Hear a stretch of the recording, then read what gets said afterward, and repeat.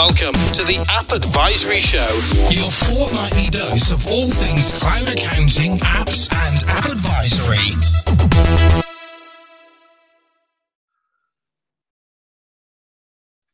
Hey folks, welcome to another episode of the App Advisory Show. So I've got Tim Demetriou. I'm going to look at me getting that wrong straight away. Tim, I'm going to let you say your name because we've tried a few times and I've nearly got it right and then failed on the big live appearance. So Tim, do you want to introduce yourself? Yep, I'm Tim Demetriou, the founder and CEO of PencilPay. Cool, great. It's morning over here. It's going to be, what time of day is it over there? It's 7:15 at night, the same day. The same day, right? So just a bit later. Are we going to have a good day? Is it going to be a good day for me, or is it like? I feel like it is. I feel like it is. Yeah. Cool. Every day's a good day. Yeah, absolutely. Of course it is. I'm in the. It's a bit darker here in the UK. We've still got just getting light. Slightly different days. But Tim, really excited to talk to you today. Want to find out a little bit. No worries. I want to find a little bit more about you, a little bit more about the solution, really it's always good to find out sort of founders and people who are heavily involved in these solutions, their opinions and what they're seeing from their perspective. So we'll crack straight into it. Do you want to tell us a bit more about PencilPay? Yeah, sure. So we build application and payment software for product suppliers. So usually product suppliers, they offer payment terms and they offer that to their wholesale customers, so B2B. We often call ourselves a practice ignition for product businesses. The whole idea of making it frictionless for a bookkeeper or an accountant to be able to create a proposal or a cost estimate, then I guess send it and get paid really easily. It's a really simple concept, say 10 years ago in the professional services space, but it's obviously had the desired effect on cash flow and labor efficiencies and that type of thing. And we try and mirror that type of idea in the for product suppliers, where they can onboard their customers and with a safe payment method, and they can do a risk assessment on those customers because they're giving them a lot of stock at the end of the day.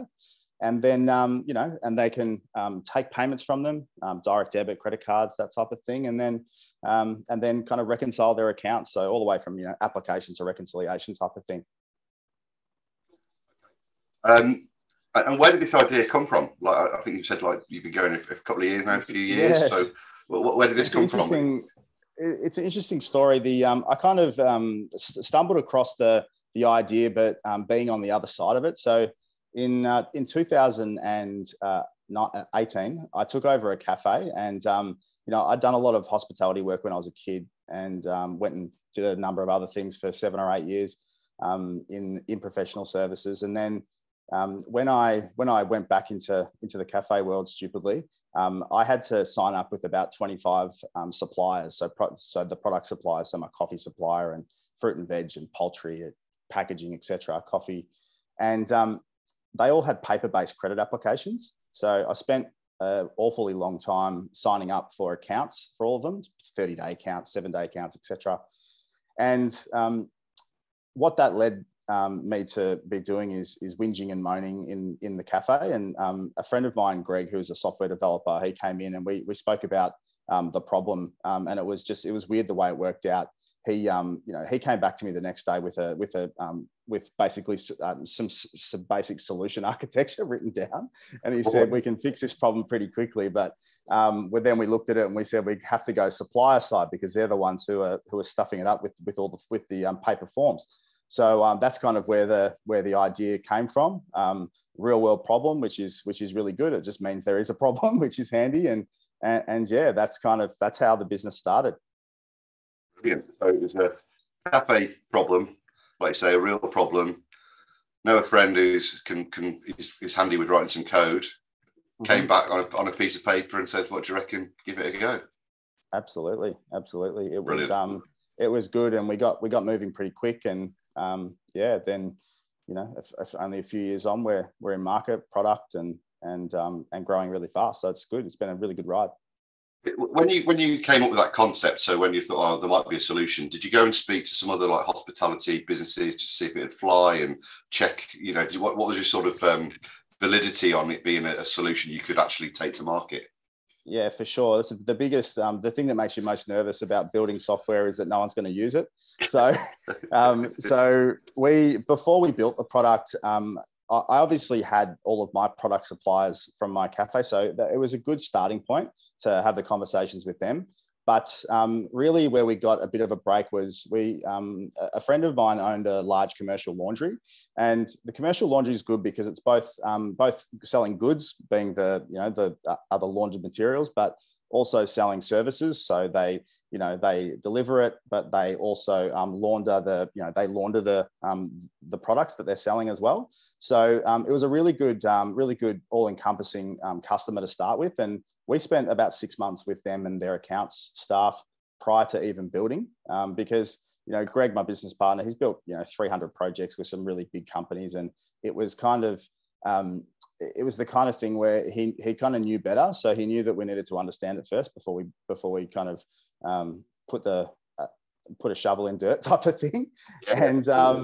And yeah, that's kind of how we got started, and we slowly built the product, and we weren't doing it 100% full time at the very, very start. And then we kind of got into an accelerator, which was, we had to pitch a number of times, got into an accelerator called Startup Bootcamp in Victoria. And we were the only Australian team in that accelerator. It was nine kind of foreign teams and us. And it was a really good experience and great to speak to people about, how that problem fared overseas. And if the problem was actually a global problem or not. And it turns out that certainly in every Western country it is. It's the idea of trade credit is as old as Jesus. So yeah, I guess that's that kind of validated the problem and the size of the problem for us. And then really it was just a matter of getting in there and building the product around a couple of early suppliers and spending an awful lot of time with them and talking to their customers and onboarding their customers and that type of thing. Okay, so quite a lot of troubleshooting and quite a lot of upfront research and investment of time just to understand the problems. And then sounds like the accelerator did what it's meant to and sort of accelerated you on at that point once you had all that sort of knowledge. Yeah, the accelerator made us be full time on it. That was because it's a full time 3 months. You can't work, you can't do anything like that. You've got to stop your life for 3 months and then just do it. And that's what got us full time. And thank God, because we were toying around with other things and had some other projects going, but we kind of dumped them, went to the accelerator, and then the rest is history. Yeah, sometimes that commitment and focus can really make the difference, can't it? You can have a lot of things which might do something, but yeah, to put the focus into that is amazing. So is it, are you primarily in Australia as a product, or are you starting to branch out? Like what's the geography of it all? Yeah, so we launched in, we look at our launch in the Xero App Store. That's really the place where we kicked off, and that was kind of mid 2020. And we always said that we need a couple of years to try and get product market fit. That's probably the first thing we were looking for, is product market fit, and having users that are using it every day. We feel like we're pretty much there, and we know who our ideal customers are. So now we're in the midst of building our US product at the moment.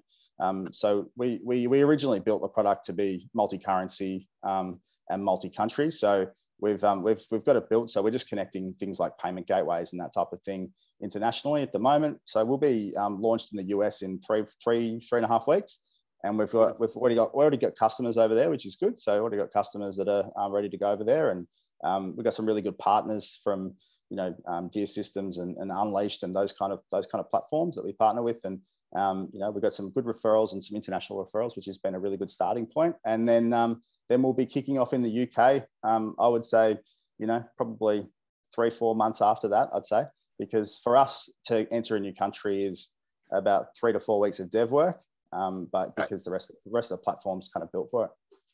Right, okay, cool. So next venture is US, get that bedded in, and then hit the UK. Okay, cool. Absolutely. We have got listeners from all those areas, so hopefully they'll awesome. They'll kick into that and take you up on when the solution's available. So I'd like to just know some of the key things around your product, some features, maybe what you've got coming up or what's been recently added. So it's your chance to pitch a couple of the key parts really of what's the product's really majoring at. Yeah, sure. So I'll probably start by just outlining the type of customers that it works for, because the features really come from that. So our focus really is the SME product suppliers. So they're turning over under 100 million usually. They've got a large volume of customers, but with maybe smaller transaction sizes. So their invoices are $10,000 and under, thereabouts. So you're really looking at FMCG and alcohol producers and health products and fashion, footwear, apparel, that kind of thing. Really the two core areas of our platform are the application manager and then all the various payment solutions that we've got. So the application manager, the way it works is the wholesaler or supplier can, or the product business can create their credit application forms in the space of about 5 minutes. And they've got the lot in them. So, they can select out of, 50 different trading terms, multiple payment types, personal guarantees, credit checks, all the rest of it. So we've plugged in a lot of functionality where you can use as much or as little as you like. They create them and then they paste a iframe up on their website, and that acts as their own credit application portal. So the forms get branded up for them, matches up with their colors and fonts and all that type of thing that they have, and can go up on their website. And then they start onboarding either brand new customers can go and create a new credit application where they're applying for payment terms, or an existing customer. A big thing is doing a backfill of existing customers and getting them onto direct debit or getting them onto credit card payments. That's become really popular, and especially throughout COVID with suppliers trying to protect their cash flow. So that's where we've got a large portion of our signed up customers from. And then the good thing is there's a lot of automation built into it. So what used to happen, or what still happens unfortunately to this day, is there's a lot of paper and pen, and there's a lot of PDF attachments to emails that go out for these forms. And as well as I do, that process is broken, and there's bad handwriting, and there's data entry, and all the things that we hate, just all encapsulated in that process. So what we've tried to do is try to make sure that you can verify all the details on it. We connect in with ASIC in Australia, which is the Australian Securities and Investment Commission. In the US, there's the US has its own. The UK, they've got Companies House, so we'll do the same there. And it basically means that you know exactly who you're doing business with. The contract says the right company name and company number, and all that data from the application, once it's been completed and approved, all goes directly into your internal systems. So there's no data entry along with that. And it really just automates that process, and a customer can place an order. And so that's the application manager. And then the payments manager. So what we've done recently is we've really built it out a lot. So initially what we did was we would just do payments from tokenized credit card details or bank accounts, similar to your Go cardlesses and that type of thing of the world. What we've done recently is we've really built the product out for our particular customer type. And a couple of the things we did was we did 50, 60 hours of interviews last year of product suppliers, and just asked them exactly what they wanted in payments. And one of the big things was they wanted a way to automate payments through deposits. So taking a deposit previously was really difficult, and some of them would create multiple invoices, and it just wasn't easy because a lot of it has to be done via their inventory system. Then payments have to be marked off, and they have to wait for customers to transfer and all that type of thing. So it's a bit of a nightmare. What we built is, into Unleashed and Dear Systems, is a way for a product supplier to be able to automate their deposit taking process, and then post the prepayments to quote stage and sales order stage and sales invoice stage, rather than posting it directly to Xero or Mild and those type of businesses. So really honing in on the issues that affect our particular customers rather than the general customers. You mentioned like Dear and Unleashed. Is that the world you're sort of seeing, those sort of product management, inventory solutions, where you can, like, that's sort of the real value of linking in with those and then being the connector into the accounting software, etc. Yeah, we sit across both. I mean, both are equally as important to us. I think the inventory systems obviously have just more of our type of customers in them. Naturally, being listed in their various app stores, the inventory systems, you know you've got a suitable customer. We integrate with Xero and QuickBooks and MyOb and Mob Advanced, etc. as well. Those type of platforms, we've got customers across all of them. And but look, the vast majority are Xero and Deer Systems, or Xero and Unleashed really is the tech stack that we see a lot of. How have you found like integrating, and obviously like the Xero App Store is a really good marketing and exposure tool, full stop. But how do you find getting involved with those guys, like the Xeros and the Deers and the Unleashed? Like, because I think there might be some people thinking they've got a problem they could solve some tech and thinking about getting involved with these people. How have you found that?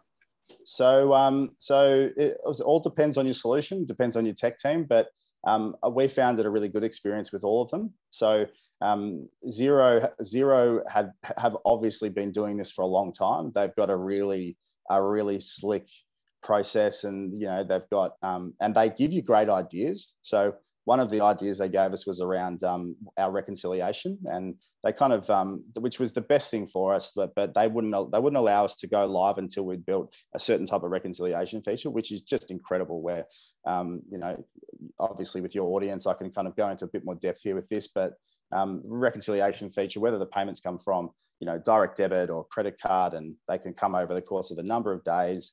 It's the old kind of sits in a clearing account. And then the expenses or the fees sit in a transaction fee account. And then, as soon as the funds get dispersed, everything gets reconciled in one click. And that to me, we've got suppliers that take 40 and 50 payments in a day. For them to be able to reconcile them in one click is fantastic. And we would never have gone and built that unless we had Xero and the head of the Xero App Store is actually over in the UK. And we caught up with him on 5 or 6 calls at 8, 9 o'clock, 10 o'clock at night, and he was just outstanding and kind of gave us some great ideas. So it was really, really beneficial. Who is that then? Just give him a shout out. James Coleman. Yeah, James Coleman. Yeah, I know James. Yeah, good guy. Good guy. Absolute legend. Great guy. Yeah. Cool. Okay, so that's quite a good overview. Is there anything coming up that you're really excited about, whether it's short term or longer term? Is there anything you're thinking, wow, it's really going to benefit our customers? Yeah. So look, product wise, the key thing for us is building the international products. Obviously, every country has its nuances, and they've got their terminology and ways of working and all that type of thing. So we need to be really close to the product for that, and be close to taking all the feedback and talking to the customers and talking to the suppliers and all the rest of it, which is a really time consuming, but it's the only way to build early on. You just need to be taking direct feedback. It can't go through anyone else. So I did and I do all the feedback calls and all the customer support calls still.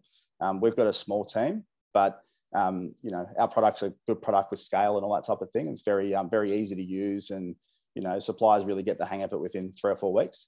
So for me, we do check-ins all the time with our suppliers, and we get a lot of feedback. And really, we haven't built anything that we thought of or wanted to build in a couple of years now. It's been literally, we've just been building from feedback the entire time, which is it's quite good for the product team, because they get given a lot of work and they don't have to really think of anything. They just have to try and find a solution to build what our customers want.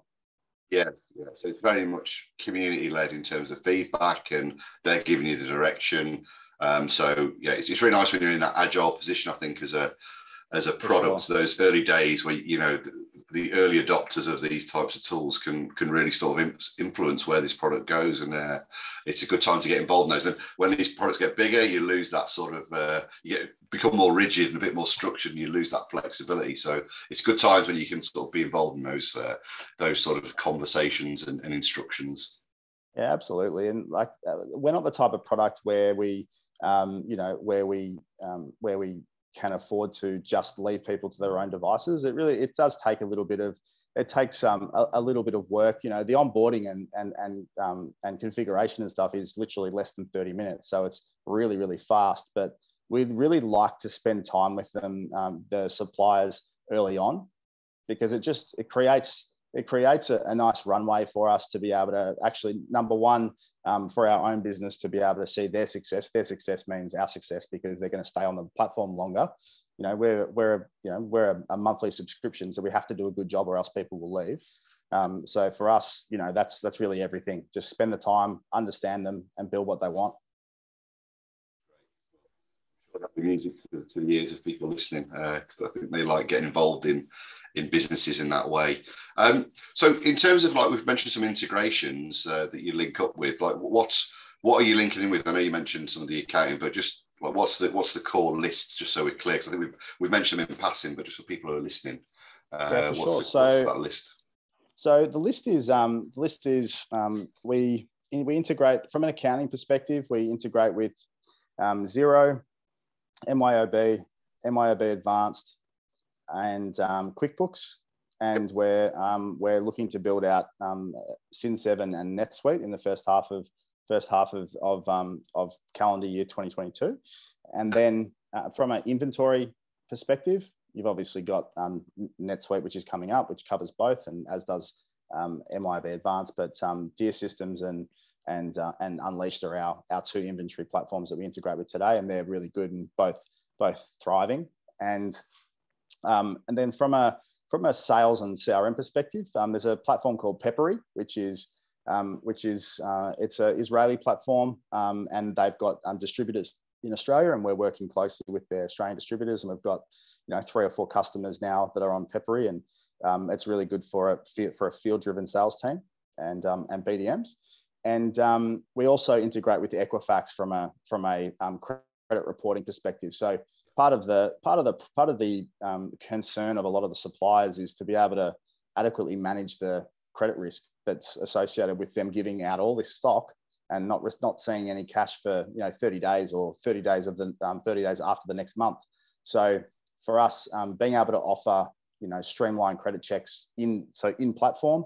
So before a supplier approves an application form, they can just click a button. They get sent the Equifax check with the credit score and all the different details about directors and company information. So it's very detailed and gives really good information really fast. And that's really the key. The speed in which people can do things on the platform is the time saver, and the time saver is everything these days. Yeah, I think as well that visibility, that due diligence on the credit, one is laborious if you do it, and I think in general a lot of the product businesses I've worked with over the years just don't, just take a punt that everyone's going to be okay and they'll get the blanket same amount of terms as everybody else, and sort of fingers crossed that's gonna work. So I can definitely see that being of benefit, that informed decision on how we're going to work with this client supplier is really important, I think.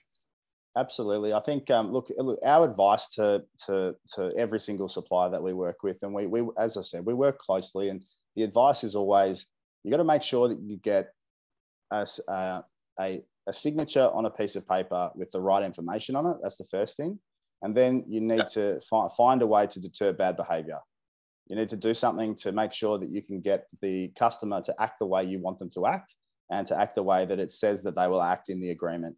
And that's either through holding some security, be it a personal guarantee or something like that, or an asset, or it's about capturing a payment method. What we say is you either got to do a credit check to suit yourself and make sure that you're confident, or you need a guarantee. So even if the shit hits the fan, then you've always got the ability to go personally. And then, but the main thing is, if you get a payment method with 90% of your customers, 90% of your customers will pay on time every time. And that's really the core to our business. And one thing that has changed in the product supply wholesale business is they weren't doing this very much at all prior. And that's really the core difference to our platform to the very few competitors that we've got out there in our space. It's just they haven't focused on payments and credit applications or payments and onboarding. They've just focused on one or the other. And I really think that they need to be joined. They are one and the same. You know, if you go and get a personal loan tomorrow, they're going to ask you for your ID and you to sign a contract, and then you're going to have to do a risk assessment, and then they're going to try and get some security or a personal guarantee from you, but they're also going to collect your bank account details to debit the repayments from. Now that's a good credit business. So we try and mirror that. It's a really neat idea. So the people listening in the audience to this will be accountants, bookkeepers globally. How do they get into? How do you work with them? How do they get into contact you? Like what's the deal with you working with those guys? Yeah, sure. So look, we've got a number of accounting and bookkeeping partners, and we've also got a lot of cloud integration partners, which a lot of them used to be accountants and bookkeepers and went into more the app advisory and tech side of things. And one thing that we're about is we create really good relationships with them, and they can come to us with anything, and we can give them advice on if the customer is going to be suitable, and we'll tell them straight away if the customer is going to be suitable or not, because there's no point wasting people's time for a customer that won't stay and won't get something out of it. So we create partnerships. We've got a partnership program, and the way that works, and we've got probably about 15 or 16 partners that we work with so far, and we've got quite a small group. And that group's built out a fair bit at the start of this year. And basically, they can introduce us at any point. Sometimes it's during the actual implementation stage of implementing new software. They might be shifting away from, there was a bit of a debacle with QuickBooks and them discontinuing TradeGecko when they bought it.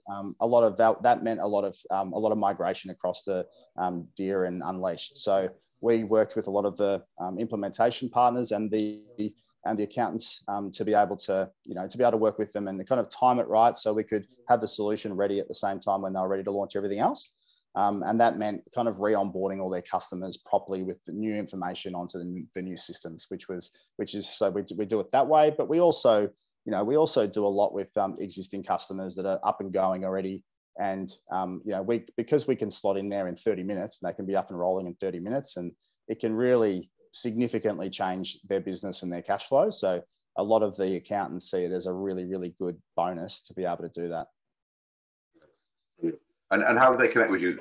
Like through website, app store? Like what's the yeah, I mean, they can, the best way, they can email me, tim@pencilpay.com. It's a nice, easy one. Or they can go to our website. We've got a booking form on the website. I'm, more than happy to spend as much time as needed to, have these conversations, and, we can do demos and set everyone up with a demo account. That's what we usually do. And, we've got certain integrators and accountants that use this type of stuff in their business now. So, which is really good to see. So we encourage people to learn it, and, and we can, the way that we work with them, they can either take over and do the implementation, or we can do the implementation and training ourselves. We do that a lot of the time. So for us, it's very second nature.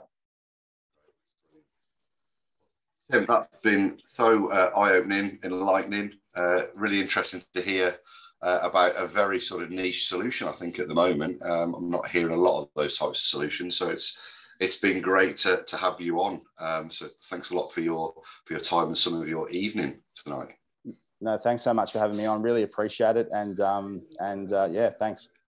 I'll look for when you hit the UK. I think we'll have another chat. It'd be good to see what you're doing when you come into these shores, because we've got quite a few people, so I'd be mega interested to hear at that point when you're ready. But you know what software roadmaps are like.